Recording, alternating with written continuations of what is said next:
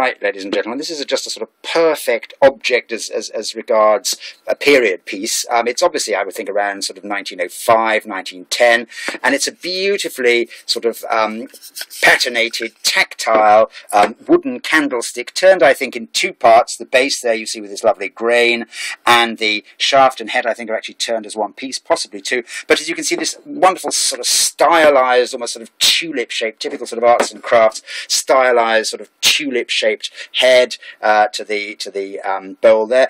Although it's wood, it's never been sort of cruelly burnt or anything, as sometimes happens with wooden candlesticks. The interior is just sort of darkish wood there. There's a tiny bit of sort of gold, old gold, remains of gold paint on the base for some reason. I don't think it's ever been painted gold. It may have been, I'm not sure, I don't think so. The wood is just so nicely patinated, it doesn't look as though it's had anything on it.